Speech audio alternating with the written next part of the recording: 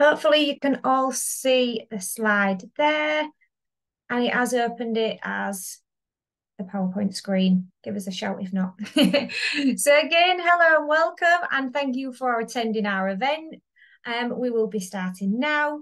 Please ensure that your cameras and microphones are turned off unless you are obviously speaking, that's absolutely fine.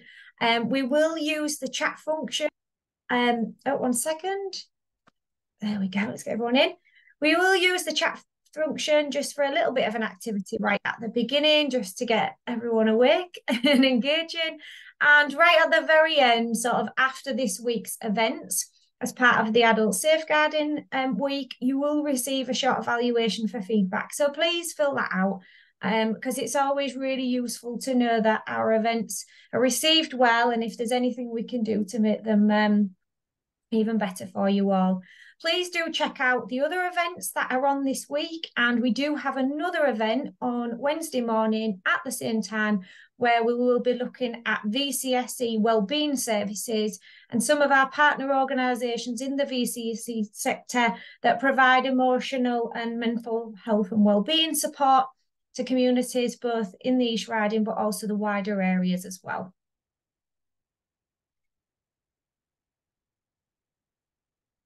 It's not moving now. 1 second. There we go. Just going to minimize that 1 second. So our session today is on the safeguarding and the voluntary community or social enterprise and faith sector. So it's what do we do and what services do we provide? And as said, my name's there and my role's there. A little bit of housekeeping, we have already covered some. The session will be recorded so that we can share this. And we have done that in order to kind of put together today a resource that we can share with all services in all sectors in order for them to understand some of the work that's being carried out by a whole range of organisations across the East Riding that provide support both to those residents in the East Riding but also communities beyond that. We will ask you to use the chat function. Unfortunately, I will have to come out with this while I pick up all your messages, but I will try and do that as smoothly as possible. I normally have my colleague with me who can monitor the chat for me, but she's not here today, but we will manage. We'll be emailing a short link, as already mentioned. And one thing that's really important, we always mention, is confidentiality. So we've got some incredible guest speakers and some amazing organisations here today, and they will provide a short time at the end to answer any questions. All we do ask is that if you are sharing any sort of worries, concerns, or cases that you're currently working with, that you do avoid using any sort of names, addresses, identifying factors, etc., just to protect the confidentiality of anybody that you might be discussing. But also, we will ensure that the contact details of our guest speakers are shared with those. I'll get in touch with those organising this week to make sure that they are shared with you so that you can connect separately and outside of this session if you need to. And finally, obviously, a massive one with safeguarding is to look after yourself. We've got no, intentions of discussing or showing anything that would be really traumatic. And we are really careful that we do work in a really trauma-informed way. However, as with all things safeguarding, they can be difficult and they can be, emotive topics for people. So what we do say is please look after yourself. I will stay at the end for a little while just to make sure everybody gets off the session okay. But if we can be of any support or you do need us to connect you with anybody that can provide that support, please stay on at the end or reach out to me personally. I'll pop my email address. Again, if you've missed it, it is in the PowerPoint later down the line. And we will try and make sure that we get you the right support should you need it. So to kickstart us, aims of the workshop. So firstly, we're hoping to get a bit of an understanding of what the VCSE sector is and what it looks like within the East Riding. We do predominantly stick with the East Riding, but for a lot of our organisations, they do work with people beyond that in communities. So hopefully it's equally relevant to both. And if there is anything that after the session, you think, I wonder if there's a session like that or an organisation like that in my area and you're not from this area, please feel free again to get in touch and I will try and help you. I'm going to also look at trying to understand some of the key roles that the VCSE, that's the voluntary community and social enterprise sector, plays in safeguarding communities. And finally, to look at some of the organisations and what support they provide to those living in the East Riding. So firstly, just to kind of kickstart our session, I would just like you to pop in the chat any words, phrases, anything that springs to mind when you think about what the voluntary community and social enterprise and faith sector means to you. I'm conscious that there's people from all different sectors and roles. It'd be really interesting just to see words, phrases, etc. that spring to mind. I'm just going to quickly come out of this and stop sharing for one moment, just so I can see the chat. So please feel free. I will only take a couple of minutes just to pop some things in.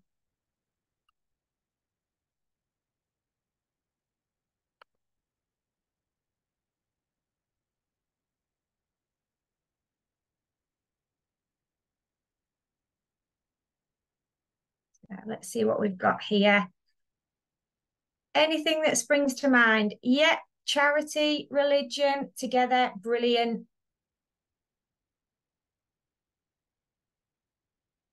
Any others? Friendship, community, charity, collaboration. Yeah, absolutely. Protecting and supporting community and our members. Absolutely, some really good ones. Working in partnership, huge and so important. And we will look at that as part of a little bit further down the line in the session. It's where the magic happens when we partnership work and engage with one another. Any more before I don't want to miss any? Some great ones there. I will try and share my screen again.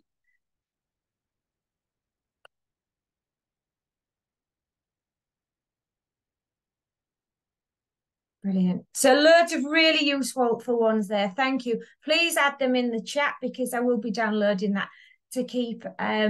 So it's really interesting. So please keep adding them. I apologise if I've just missed them now coming back on. But as mentioned, I've not got my colleague here who normally reads the chat for me. So there we are. So what is the VCSE sector? So I went away and kind of looked at what it is in terms of a definition, to recognise that some people have quite a limited knowledge of what it looks like. And actually, there is no single definition of the VCSE sector within UK policy. And it says the definition has been subject to debate. However, there was definitely some key words and themes that kind of sprung out of the literature and the research. And you've mentioned some already, things like the word charities, public sector, mutual and social enterprises, which are in the title, that societal sector, and that really lets you to look at what society looks like, that communities and bringing people together and understanding that kind of being on the ground in communities, these kind of themes was all coming out. Self-governing and independent of both formal structures of government and the profit sector. So it being more working independently, more, as it said, kind of separated from them structures, and the potential to use volunteers to carry out work. So there's a real theme around getting people sort of from the community, involved in the community, and what starts maybe as a form of support for them can then become a volunteer role or other, or even lead on to paid employment for that person. So there's some of the kind of phrases that came out of Home Office publications. And then another one that I thought was really useful at the bottom is the voluntary community and social enterprise sector is an important partner for health and social care agencies and makes up a significant part of the UK economy, with 153,000 registered charities and 53 billion in income. And that came from the goodgovernance.org.uk website.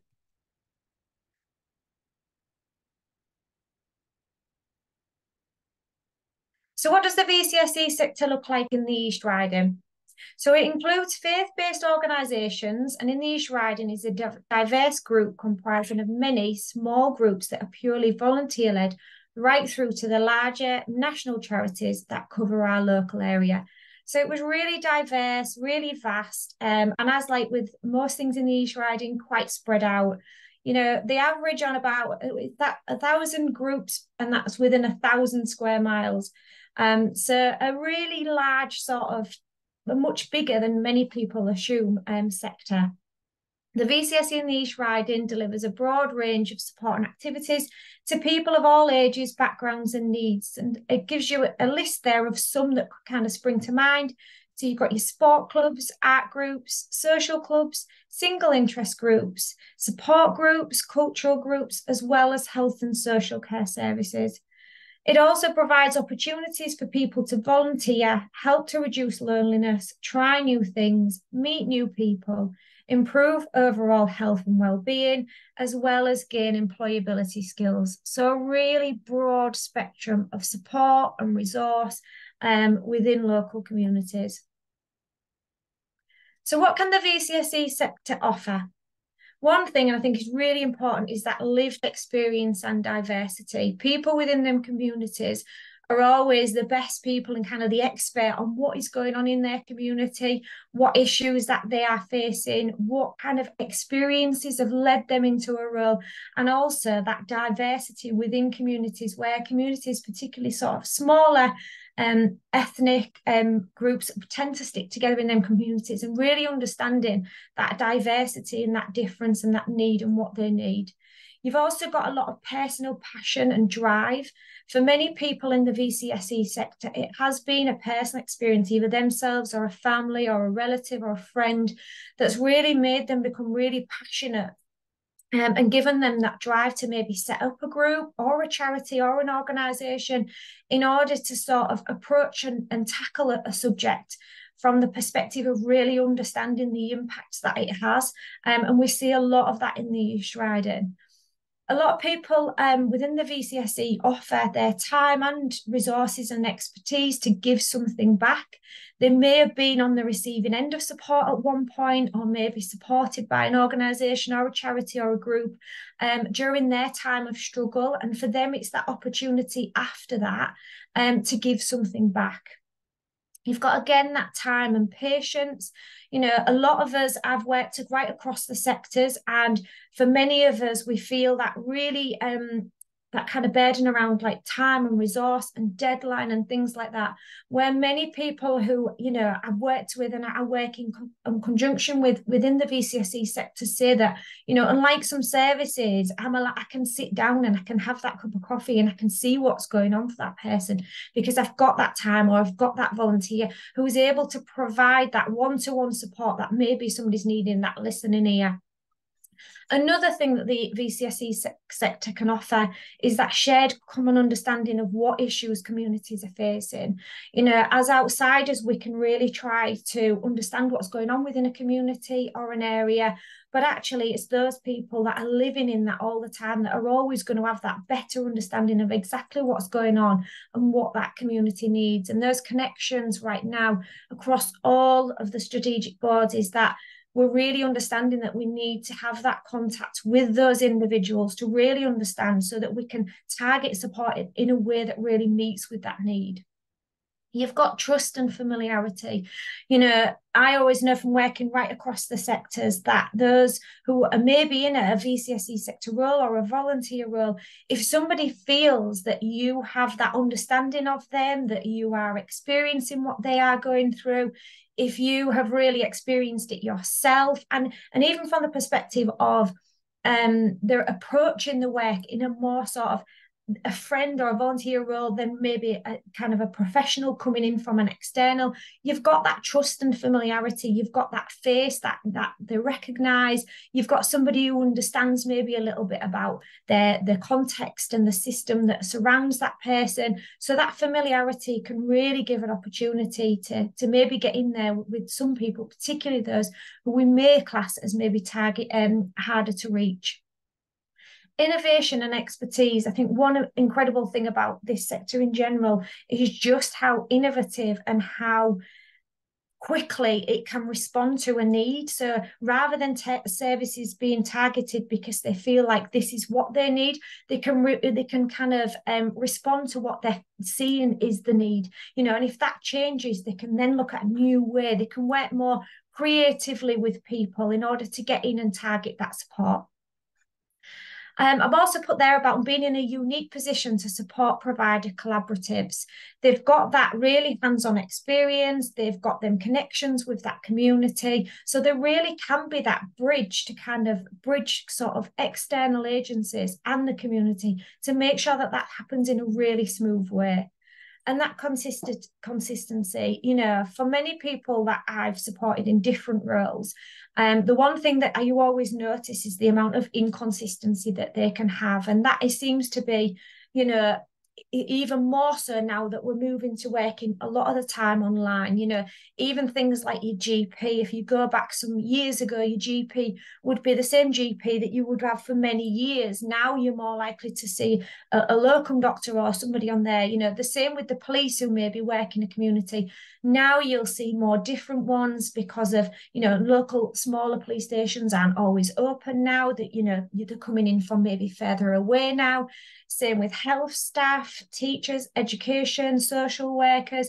These staff, you know, can change a lot more. But what I always say with them, with anybody, is if you can connect them with somebody in their local community, that can be the one consistent factor for them. And it can really make a difference to them having something that is consistent and stable. I've put the bottom there about despite the incredible contribution that the VCSE sector makes, the sector is under incredible pressures. And I really wanted to just acknowledge that really as part of this session, that the sector is under an awful lot of kind of resource and restricted level of resource and funding and things like that. But despite all that, it remains really resilient, and it's really sort of works in the most creative and innovative ways to really try and work with what they got and still respond in the best possible way that they can. So I just wanted to acknowledge that. So the VCSE and safeguarding. So I picked out a few little things there just to look at what kind of role the VCSE has in safeguarding and some of the things that it's doing at the moment, sort of nationally. So as it says there, over 75% of VCSEs deliver public services where they are based, with strong links to their locality, which again is links very much in with what I've just said in the last slide around that really linking people, they're providing services to those around them and those that they understand and they are connected with. The place-based solutions can create a greater impact for those most in need, who are harder to reach for the traditional public sector, because they tend to be based with them, because they understand it, because they have those evolved kind of relationships and networks already in place. They are there already to kind of provide that support and put it, you know, and deliver it where it needs to be. VCSEs contribute to the economic growth, making the economy more innovative, resilient, and productive. You know, I won't go into them now because we don't have the time, but currently involved in some incredible partnership work where, you know, services who maybe would not normally come together are coming together, and they're kind of pooling shared resources and tools and skills to really maximise outcomes for communities. And yeah, and I'll give our details at the end, but please sign up to our bulletin so we can keep you up to date on all of those. And then as it says there, they open up opportunities for people to engage with the community, foster belonging and enrich lives. And they're all taken from what as mentioned there.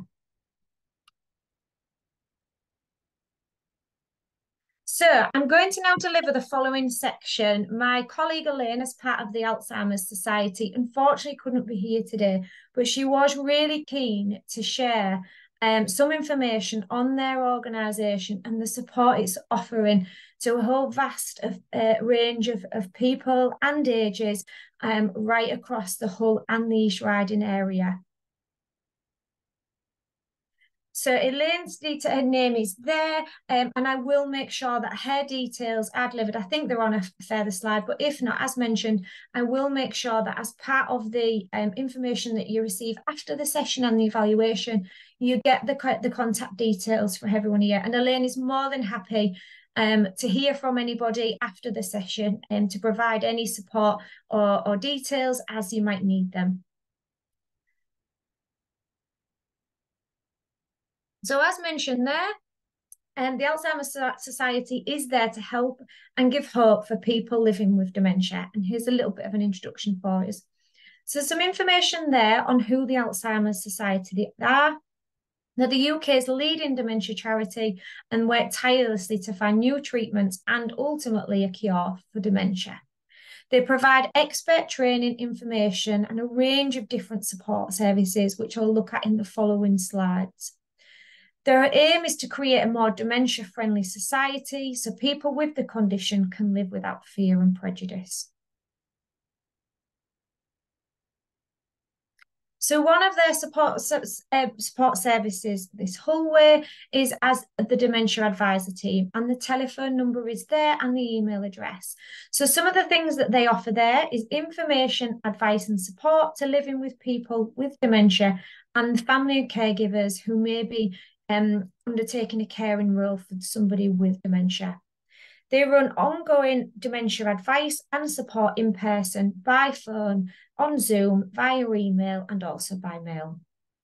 They can deliver personalised support at a time and frequency to suit the service user, which also includes home visits. They have a referral and connection to other services as well as required, because quite often there may be other needs alongside that of others relating to the dementia. They have face-to-face appointments at Churchview Surgery in Hedden on Thursdays.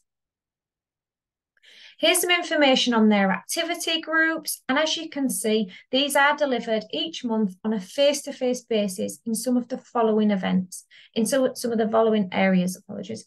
So you've got the Hessel Town Hall on the second Thursday of the month, Bridlington Applegate Court on the last Thursday of the month, commencing 1 till 3 p.m, Beverley Minster on the last Friday of the month, Market Wheaton in the Community Hall Group on the first Thursday of the month, Preston Community Centre on the second Wednesday of the month, Willoughby Methodist Church on the second Friday of the month, Driffield Activity Group on the first Wednesday of the month, and the Goulgrum, which runs Friday on the first Friday of the month. And again, if you've got any queries, any questions about these groups, you can ring and get more information or contact Elaine direct. So also as part of their organisation, they have a brain health worker, which is a 26-hour post to support people thinking about getting a diagnosis. So they work in order to support those as diagnosis can take some time to get, to make sure that they know who they need to speak to and what services they connect with in order to really help them to identify it as soon as possible. And it works across eight venues in the East Riding. Another service that they offer is their national telephone support line, providing information, support, guidance and signposted for anyone affected by dementia. The telephone number's there and the hours that it works is also included there.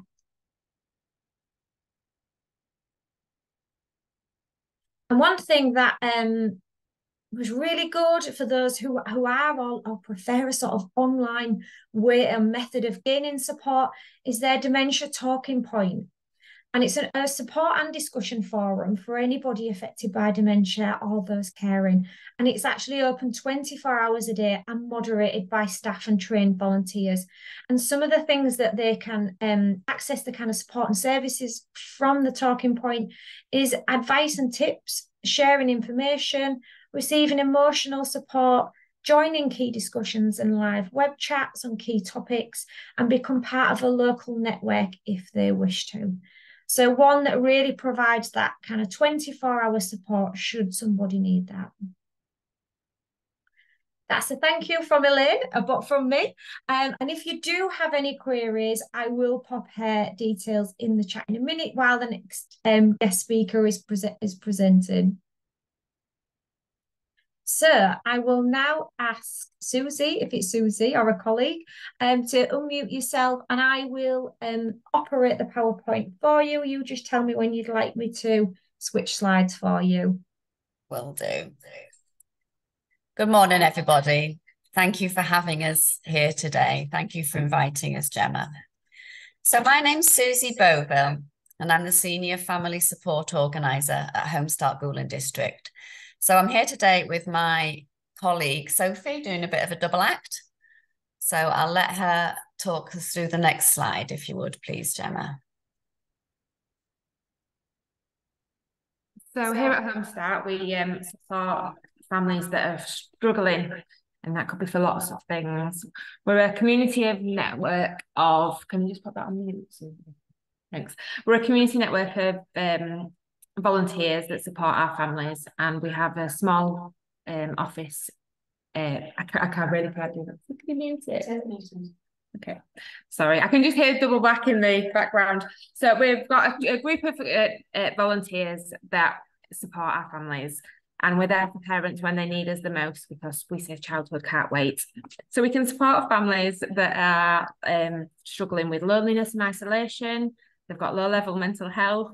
They might have illness issues. They might be new to an area and need to make some new friends and acquaintances, and we can kind of introduce them to any different groups that are going on. We can support families that have got social services involvement, and we can support families that, again, not quite meeting the threshold of other services, but still crying out for some support. We can offer a little bit of a middle ground to support them as well. So Susie's just swapped rooms and she's going to do the next slide. So it was we had a bit of a feedback issue, sorry. So next slide, please. So yeah, a brief history of Home Start. Home Start was first established in 1973 by a lady called Margaret Harrison. She believed that supporting a family was best done in the family's own home, where they were comfortable and where that support can be specifically shaped to the needs of that individual family, as they're also very different. It was a basic concept. She very simply linked local parents to other local parents, and that is still pretty much the ethos and the basis of what we do today. She noted at the time that women were working more and families were no longer living necessarily terribly close to each other. So when a woman had a baby, it wasn't necessarily the case that her mum was next door to support, or an auntie or a good friend was round the corner and on hand to help mum through those early years. When parents get support and friendship from other parents, they will be better equipped to learn to cope with the many difficulties life can bring, and will be able to give their families the best possible start, which is ultimately our aim. So next one, please, Gemma.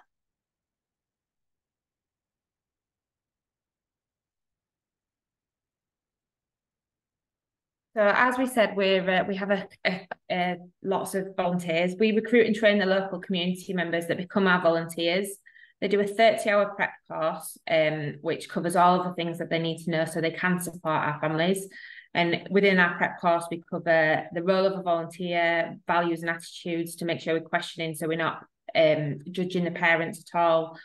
We do listening, communication, meeting the needs of children, and then we have obviously a big section on safeguarding to ensure that they know what to look out for and how to approach the families with any difficult situations, which as staff we generally deal with the safeguarding issues. We do regular reviews with the family, and then we have more regular supervision with the volunteer, because although they gain a friendship, the volunteers gain a friendship with the families, we regularly remind them that we are working in a professional capacity, and it is really important that safeguarding is top of priority. So any safeguarding issues, rather than feeding them back to the family, they come back to us as staff, and then we deal with them. So then we ensure that the friendship and the support from the actual volunteer maintains high priority. The volunteers all visit the family about once a week for a few hours, and they offer that support, friendship and practical help, which can really help families that are just so stressed that it just really makes a difference having someone to talk to. And then we do the reviews with the volunteers once a month. Okay, next slide, please.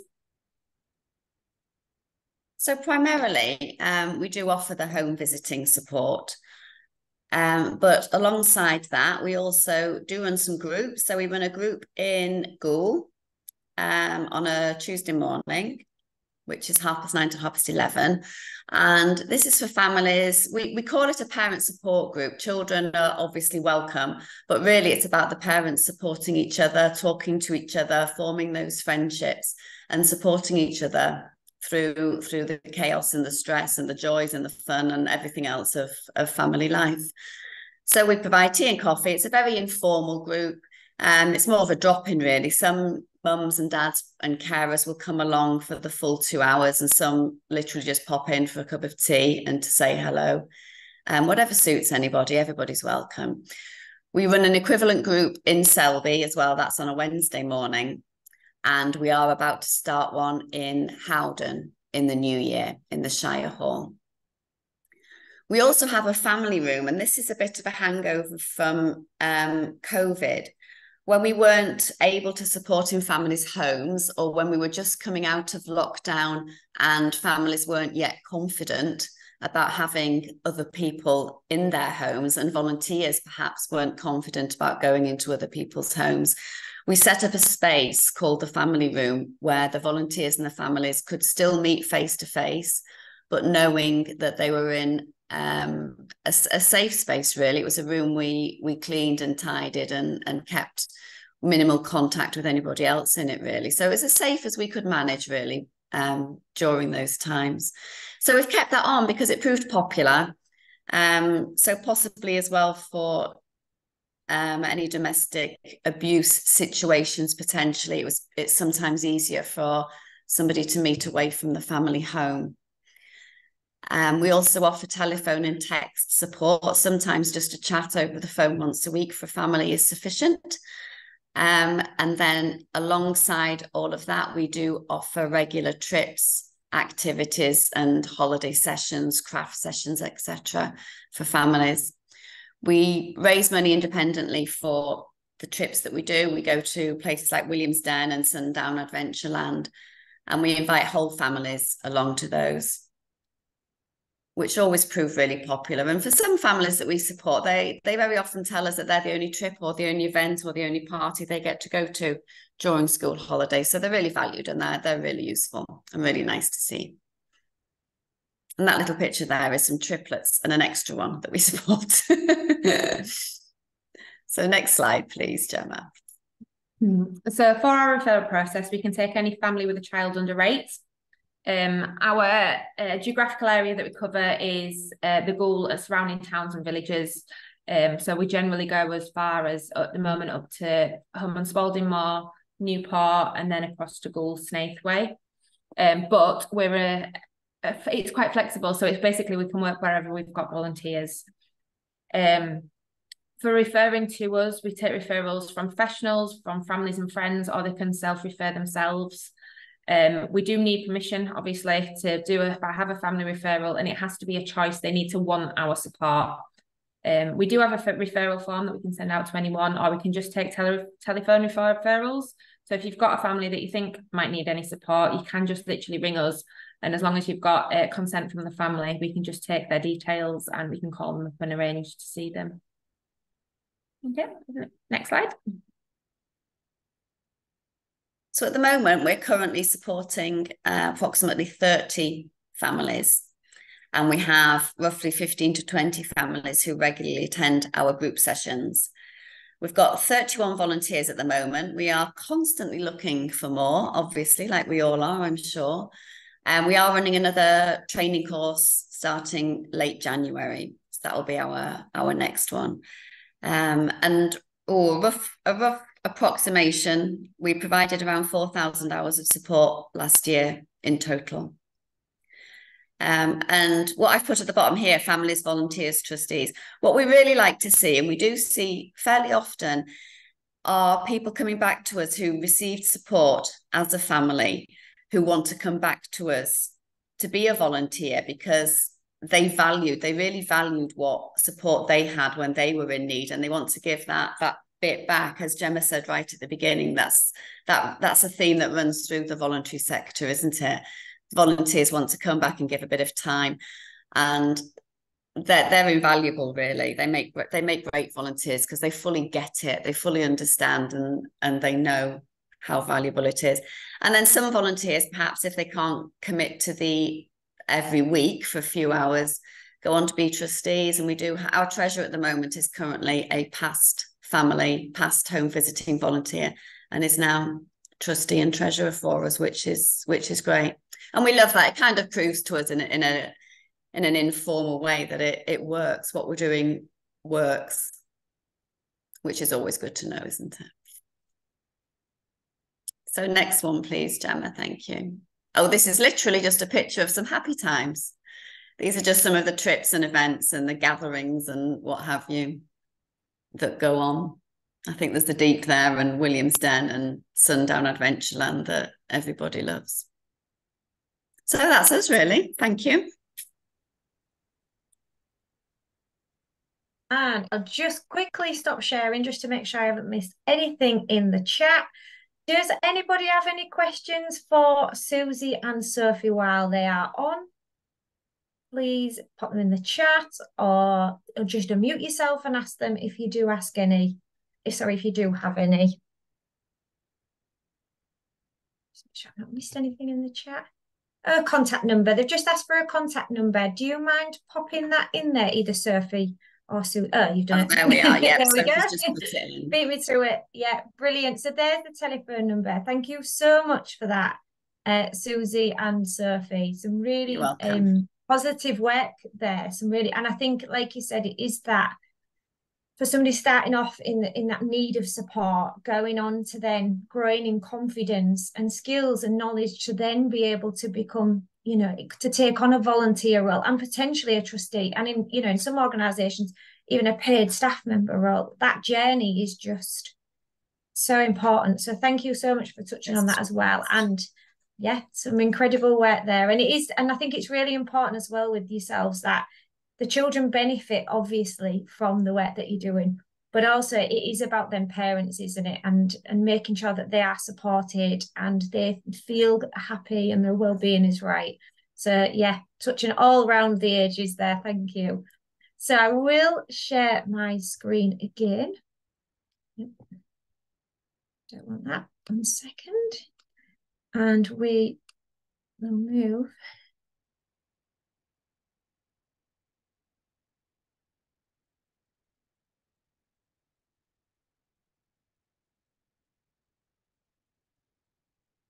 To the hinge. If you don't mind unmuting yourself, Megan, give me a shout when you're there, and I will.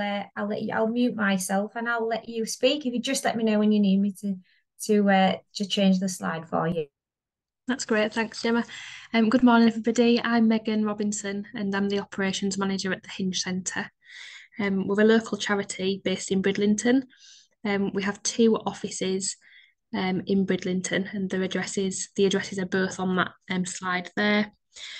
So our charity, we aim to open doors of opportunity, and we provide services and support to those within our local community of any age, ranging from like birth into adulthood. We have been in Bridlington since 2008, so we're quite a prominent sort of service within our local town. So I'm ready for the next slide, I think, Gemma. So we have 3 projects that we run, so I will just go through each one briefly.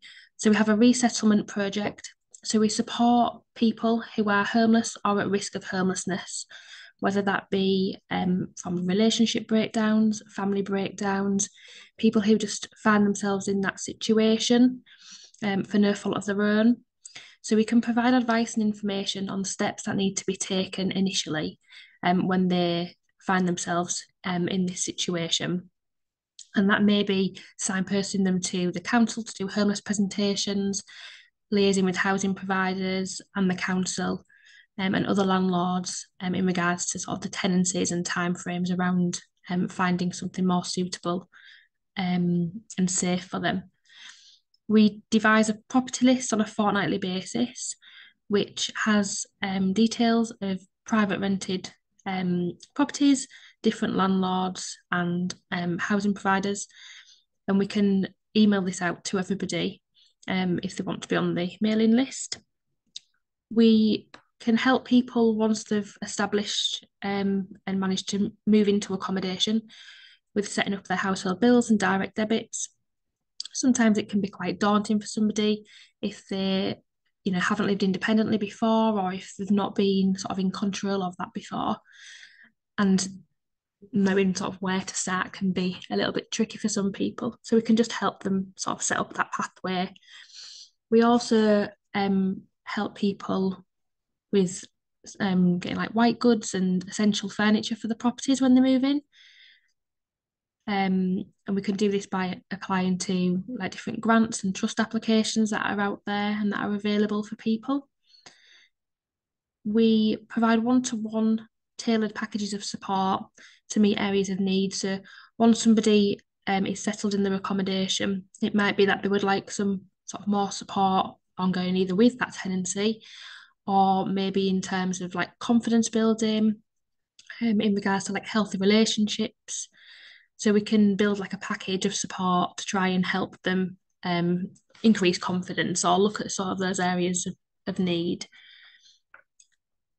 And I think I've already mentioned about like the ongoing support to help people maintain their tenancies. It can be quite difficult for people if they've not been, if it's the first tenancy or if they're not used to that or if they haven't been in control of that previously. So we wouldn't want them to, you know, be in a property and fail. So we would always make sure that we can offer sort of one-to-one ongoing support. So I think the next slide, please. So our second area of support is community. Quite a lot comes under our community project really. So we have benefit and welfare support. So that ranges from applying for universal credit applications, personal independence payments, disability living allowance, those sort of applications, but then also to applications for the white goods, rent in advance and bond scheme payments. We can support people with budgeting and debt management. And that might be applying for grants and trust funds to help reduce sort of outgoings for people if they're finding themselves in difficulty. We offer a range of community groups. So we have a weekly schedule with our men's meet and eat, independent living for adults with learning disabilities, crafts for health. And we've recently started running a couple of 6-week programs, which is the Time for You and the Budget Cooking class. And it's both of them are really an opportunity for people to come together, meet other people, and sort of developing skills and confidence. The budget cooking class, especially, it's been a huge hit. And the last intake did like 5 weeks worth of like takeaways. So that was quite nice for them. And then all of the reports since they've gone home and they've done that with the children. So you can see how like it's impacted. We do run 3 food provisions. So we have emergency food parcels that are available for people who are in financial hardship. They might not have received their benefit payment, maybe unemployed, or they've not received the wages. Anything sort of like on an emergency basis. We rely on donations for our emergency food parcel stock. So we are quite lucky at the moment. We have got quite a lot of donations, and it's quite well stocked. But we don't want people to come relying on that, just in case it comes to one day when we don't have those donations available. I think the top photo here is our emergency food parcel stock. You can see we've got some shelves, and we have got a few more shelves now, with it all sort of stocked up. Then we have a community food store, which is like a little social supermarket model, really. We pay a yearly subscription to FareShare and receive food on a weekly basis. And then people can come to us every Friday and shop at the store. So items are like £5 for £1, £3 for £1, £2 for £1. And it's allowing people, it sort of gives people that independence and also that ability to help them with like the budgeting and sort of transitions them from food parcels across to the food store. And then we also have a Waste Not Wednesday, which was a new scheme that we started running in the summer. And that happened because we started to receive quite a lot of fresh food from FareShare on a Wednesday. And it wasn't sort of lasted until the Friday, until our community food store. So on a Wednesday, we put everything out for people to come and collect, and it's a £2 donation, and they can take as much as they like. And we have a little board where we write suggestions of what they could make from this week's Waste Not Wednesday products. We also offer employability support, so helping people to create CVs or cover letters, completing job application forms. We've recently launched like a little bit of a training program. So we've got a digital IT suite at our Crown Community Building, and we have had I think there was 11 people over the last 2 weeks have been in and completed the level 2 food hygiene and the health and safety in the workplace. So we're able to provide some like training courses to help people build on the skill set and develop the CVs.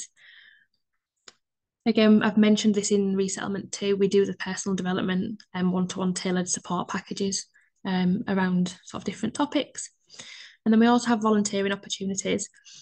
So volunteers can support with our community food store.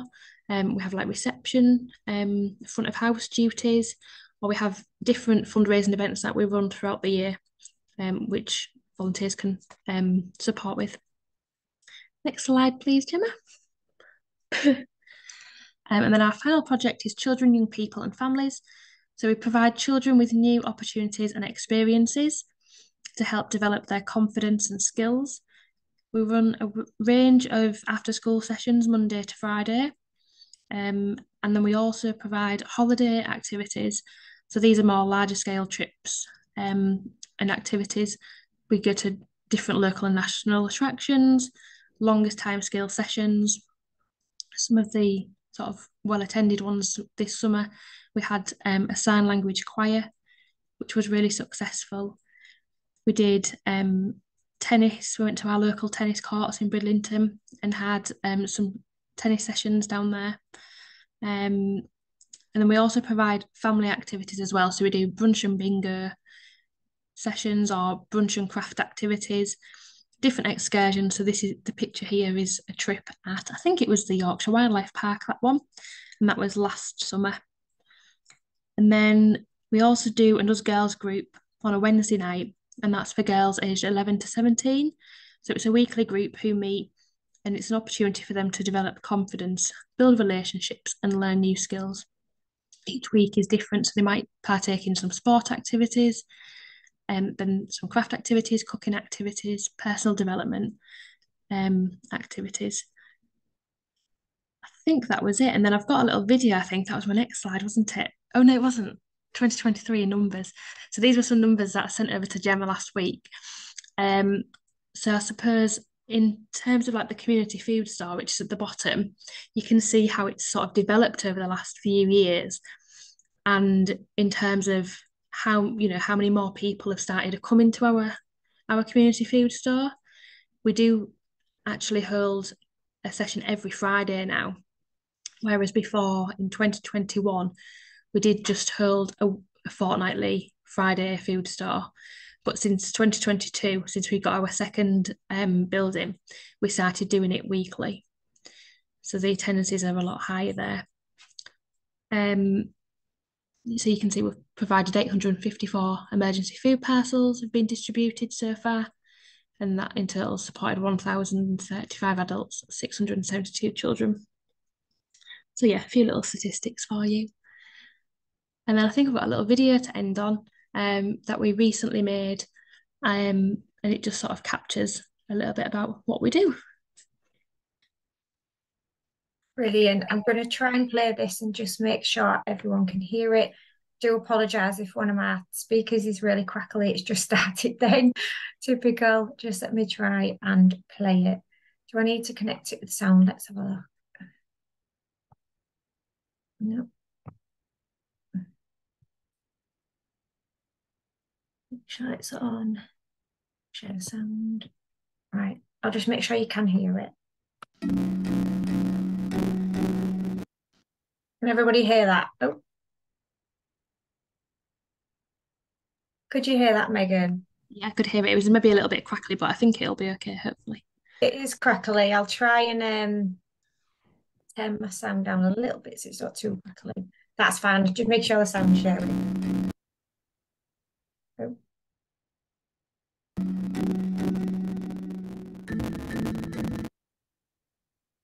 Nope, it's not having it. Where has it gone? I think it's a little bit delayed, maybe. No, it's disappeared on my end. 1 second. Let me try again. I'll just try and bring that up again. Share screen. It's there. Fingers crossed. I think it's just loading it. I'll wait till that thing stops spinning. I apologise about the crackle. If it does, I'll turn it down because there is some text. So hopefully you can still. I think it's just, I'll give it a minute. It's spinning for me. I think because it was a lengthy video. Just see if there's anything. I can share sound and mute myself. Brilliant. Thank you so much, Christine. Right, let me try. It wouldn't even play it then, but let me just try again. If not, I can, with permission, share the video.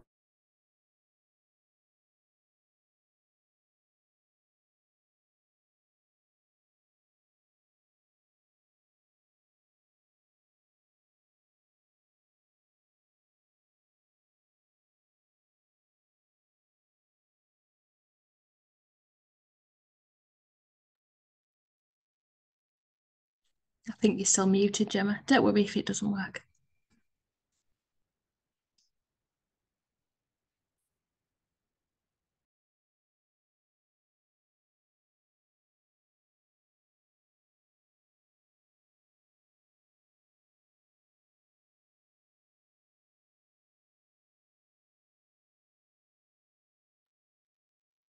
Right, I'll try one more time. Can you see it spinning on your end?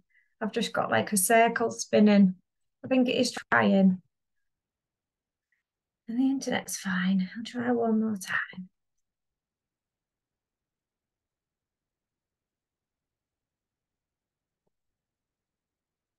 Apologies. If you do have any questions for Megan while she's here, and while I try and bring this up again, if you do, let me see if you do just pop them in the chat now, or feel free to unmute yourselves and ask them. I will just try one more time to reload it, and fingers crossed.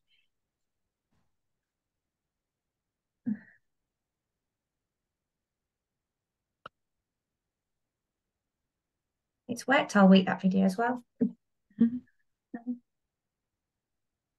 could always try it on mine if you wanted me to. Yeah, do you want to try that side on your side? It should let you screen share, but if it doesn't tell me. Share screen. Ooh, can you see my screen? Let me Yes, just I think so. put slideshare. How do I do slideshare? And then from your slide. There we go. Let's see if it works.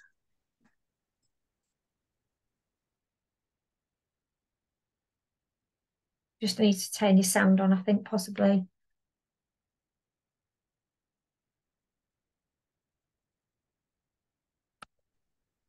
Do I need to be mute? Do I need to be unmuted? Can't hear the sound at the minute. You just need to go to the 3 dots. 3 dots. I think it's 3 dots. I've got mine up now. There we go. I think I've done it. You've done it. Brilliant. Thank you. Let's go. Operating since 2008, the Hinge Centre offers vital support and services to those facing social and financial deprivation.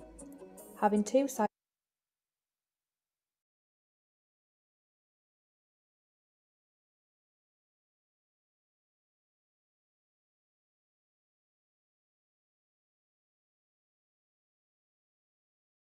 across Bridlington allows us to operate on a larger scale, and we are more accessible to those within our community. We have 3 main projects: resettlement, community and children, young people and families. We do baking, class, having tea, family cooking and going on trips. We have new members attending our community food store each week, and figures show a 30% increase in attendances compared to last year already. So far this year, We have distributed 742 emergency food parcels, which have helped 904 adults and 619 children. I've attended Time for You twice. I've done things with the kids like cooking on a budget. We went to Whitby and we went to Yorkshire Wildlife Park as well with the Hinge. And how do you think overall that's benefited you and the family? But me and the kids really enjoyed the days out, and without going with the Hinge we probably wouldn't have been able to afford it. So we've had some really good days out, which made memories with me and the kids. We aim to provide new opportunities for those attending our community groups, and this allows a chance for individuals to build skills, increase confidence and develop friendships. It's a bit like family. That's what feels a bit like. This is the only contact I have with people at all throughout the week. Yeah. This is like my main day. It's so heartwarming to see the positive impact and difference that attending the Hinge has on people's lives. I looked back on the records and it was July 2020.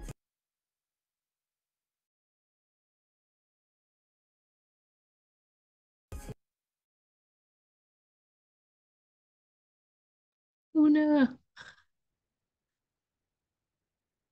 Yeah. Well, I think we've got a really good grasp on that. Thank you so much, Megan. And if you're happy to, I can always share that video. I think Yeah, because that's it's fine. the I don't know what happened. Maybe because of the had to maybe load, doesn't it, so much? Yes.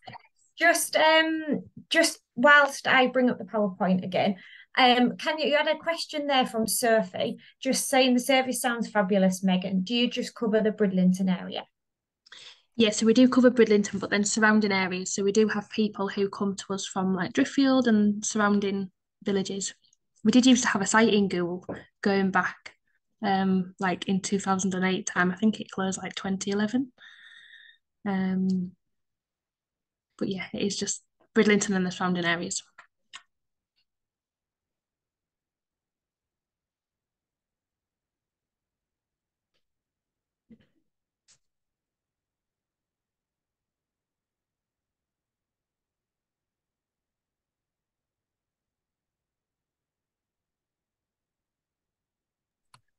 Pardon me, I'm on mute.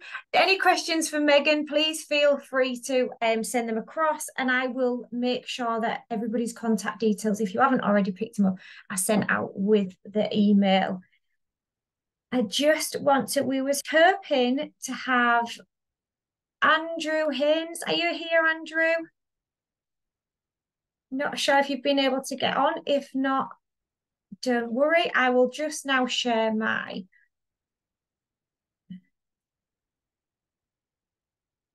screen.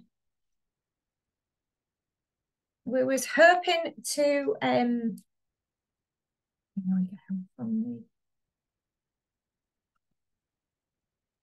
think he put a message on to say that he was on, but then he had to leave to go to another meeting.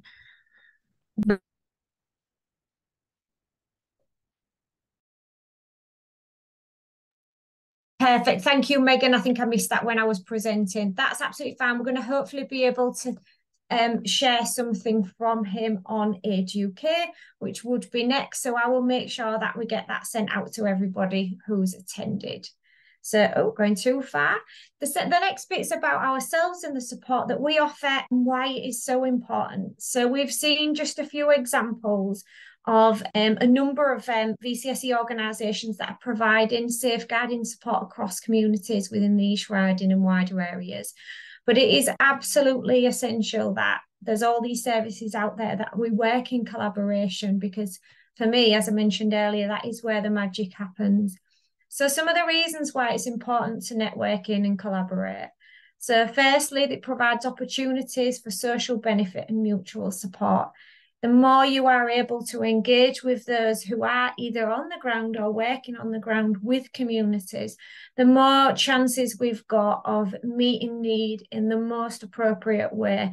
You know, as services, we can often think that a person or a community needs X, Y, and Z, and actually they may still be needing A, B, and C. So it's why it's so important for me that we actually know what we're doing is working, and equally that what we're putting in support is actually wanted, because if not, you know, you would potentially put a lot of time and effort and resource into something that never will get off the ground. It also provides social and learning activities for those harder to reach and engage. You know, we can quite often come across the phrase, oh, they're hard to engage, or they're not engaging with services, or various things we might see it worded. But for me, they will be engaging with somebody. And actually, it may be that there is a community group or food bank or peer support or volunteer that is connecting with that person. And the more opportunities that we engage in this networking and collaborating and coming together, the more chance we've got of identifying what person, or what resource actually might be a way in to try and engage with a person or family. It also provided opportunity for communities to campaign on important social issues. You know, we are able to provide a voice for people as organisations, and by working in collaboration, we can ensure that that voice is heard. We can help improve and inform services, all right across the different strategic boards at the minute. There's this real emphasis on engaging and listening and informing services. And for so many VCSE organisations, they're hearing what needs to be said every single day. So engaging with them, you will hear what, those in those communities are actually thinking, saying and doing. Provides activities and services by the people for the people. Again, it links into making sure that services or resources or projects are doing what they intend to do, and that they're being received in the right way. And ultimately, we can work towards shared solutions that benefit all. I chose a little quote there, quote, building capacity dissolves difference, it irons out inequalities. And I just thought it was really nice there. By working together, we pull together that capacity, we can sort of try and jump the barriers that sometimes prevent people from having a voice and a say in what they want from services. So VCSE sector safeguarding and domestic abuse training. So for those who are on the session, who are part of a VCSE organisation, Community Vision, which is part of the organisation I am part of, do provide that safeguarding and domestic abuse training and support. So as it says there, we'll work in partnership with East Riding of Yorkshire Council and the Safeguarding Children Partnership and East Riding Safeguarding Adults boards to offer training and support to all VCSE groups and organisations, including the faith sector. We work right across the spectrum, from children and young people to vulnerable adults as well. And we do that in order to try and support organisations to truly be able to tackle any safeguarding issues. So some of the support we offer is safeguarding and other policies and procedures. We offer a policy toolkit as part of our website. So we have a keeping people safe section, and underneath that you'll see the policy toolkit. It has downloadable policies on it where you can literally download them and personalise them to your organisation's needs and telephone numbers. We offer a disclosure and barring service and support their people to undertake them checks. We offer training both in safeguarding and domestic abuse, and we are able to come and deliver that in-house within organisations. We support organisations to tackle with any safeguarding issues, so maybe where there's been any allegations or disclosures, we can help them support that through that, what can be complicated safeguarding or domestic abuse situation, particularly if you have to involve other organisations such as a LADO, local authority designated officer. The domestic abuse training and support package we offer is called the DAPS for short, which is Domestic Abuse Practitioner Standards. It's delivered in 3 levels. Level 1 is for anybody who has a public facing role. So if your staff or volunteers come into contact with the general public, we can essentially look at whether there is a need there to come and deliver that training with you. And then the level 2 progresses from that to kind of provide that additional training around those who are actually working on a one-to-one with people who potentially are impacted by domestic abuse.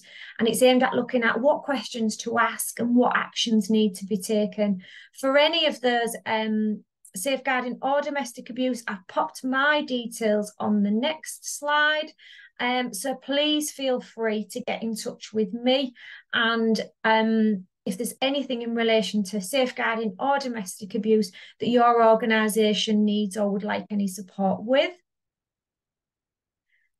And then I will stop sharing there just to see if there is any questions at all from anybody. 1 minute. If there's anything in the chat, or if anybody feels that they would like to unmute themselves and ask any questions about any of the organisations or the services today that we've spoken about.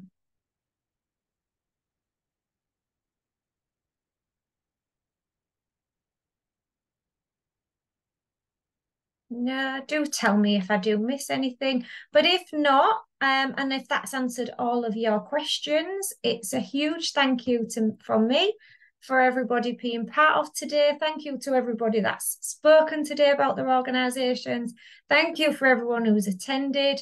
We will be making sure that this session is placed on our YouTube channel under Community Vision. So if you feel that staff members, team members, volunteers, any of your those who are part of your organisations would benefit about hearing about the Hinge or Home Start or the Alzheimer's Society, please feel free to link them with this. It'll take me a couple of days, but I will get it on there.